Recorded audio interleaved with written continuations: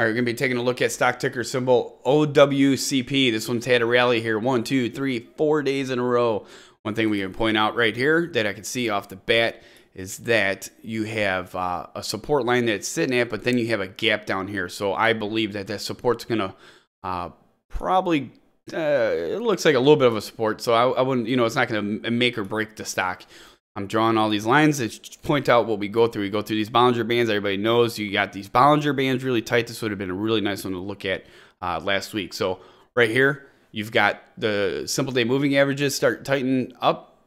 Bollinger Band got really tight in. You see how it all came down here. This green line all came in together and it just exploded. 1, 2, 3, 4 rally days, right? And then you got a gap right here.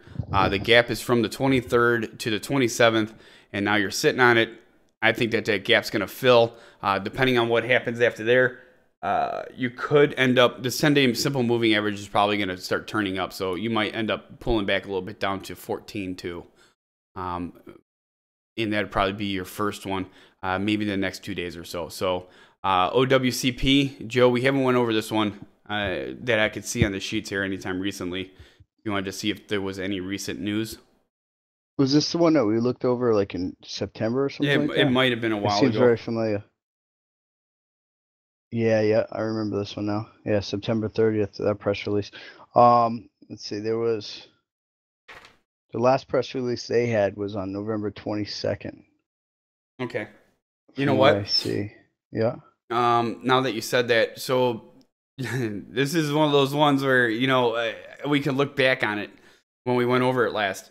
So everybody that's watching this is how important this is.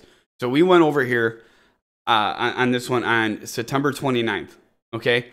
And now if it was back then we went on it and it started running now, that's, you can't really take credit on that. That's kind of nonsense in my opinion. But looking over here is when we went over it on the September 29th area. I put this one on high alert, and I very, really, rarely ever do that. September 29th, I put that one on high alert, and very well, because that volume started picking up, and I seen that coming. Everything started getting tightened together, and it just took off running. So anybody that was watching our live stream over here on Investors Hangout, you guys would have watched that back here. And we used to be on YouTube. We moved over to Investors Hangout now.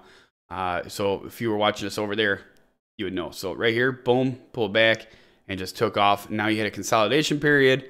I think you're going to consolidate for a day or two, and that's all I have to add. I mean, you're going to consolidate. You just had a 4-day rally like that, but we've seen that stuff change. But I think that this pullback right here is going to be something like you've seen over here in early October.